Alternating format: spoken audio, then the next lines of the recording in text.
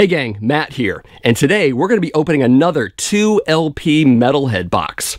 Plus there's other stuff in here besides records. You might already know that, but I have no idea what's in here. But you know what? You and I are going to find out together. So let's do it.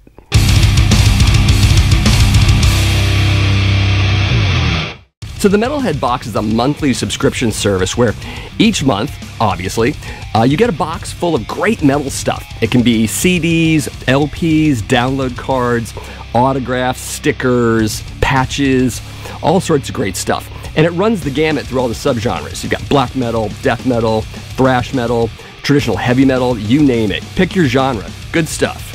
And it should be mentioned that what you get in this box is chosen by actual metalheads. It's not some company trying to be metal and failing miserably at it.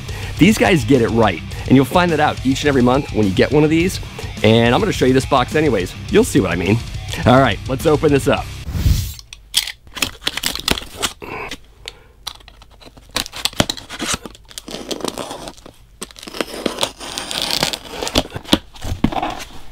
All right, let's see what we got. First up, DVD, Murder in the Front Row. Great documentary. I've seen it once. Haven't seen any of the extras, if there are any extras on here. Looks like there's an audio commentary, which would be pretty cool to check out. This is a documentary primarily on the Bay Area thrash scene in the 1980s. There's a lot of Metallica and Exodus, but Megadeth and Slayer are on here too, which everyone's probably thinking, hey, those are LA bands, but they had quite a lot of ties to this scene, so they're important in the story dimension, and I see the way the director handled it. I was wondering how he'd shoehorn those bands in, but he did a good job and kind of made his point. Other bands on here, Anthrax, of course, who also had ties to that scene, even though they're a New York band. Death Angels in here, Possessed, and a whole lot of other bands.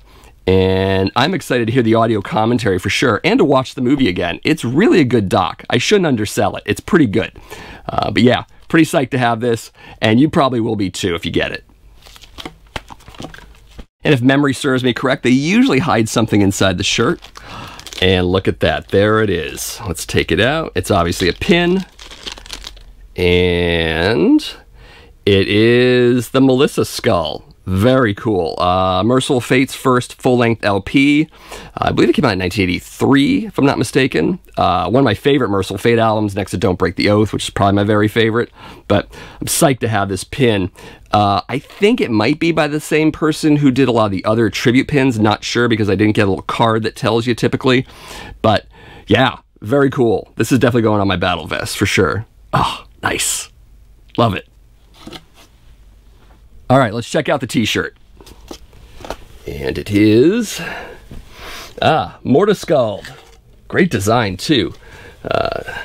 Mortiskull is a death metal band from Milwaukee. They've been around since the early 90s. Definitely old school death metal. Somewhere between Morbid Angel and Entombed, I would say. Entombed for that sort of buzzsaw guitar sound, the early Stockholm scene, but also melodic like Morbid Angel in parts.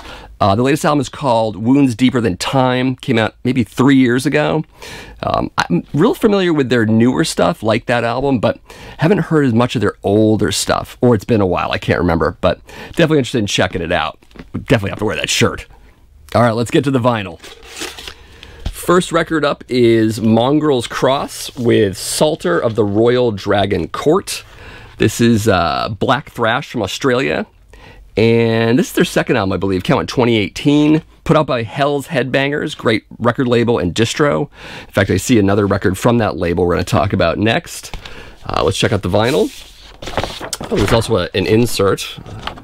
There's that. And it looks like lyrics and liner notes.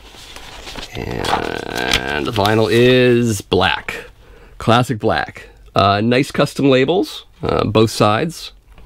And this should be pretty interesting. There were 400 of these pressed, so on black, that is. Maybe there were other colors, not really sure, but this looks pretty good. I like this stuff, so I'm definitely going to check it out for sure. The second record is by Apocalyptic Raids. Interesting little Brazilian band. Brazilian extreme metal. They do a whole bunch of stuff. Death, thrash, black, traditional metal. You might be able to tell from the title of the band and the artwork itself that there might be a little bit of Hellhammer and Celtic Frost worship going on here. In fact, quite a bit of it. This band's rather known for it. Even the layout here on the back cover is reminiscent of early Celtic Frost albums. Really good stuff. From Brazil, if I didn't mention that before. We'll show you the vinyl quickly. It is in red vinyl. Custom labels there. And the track listing there.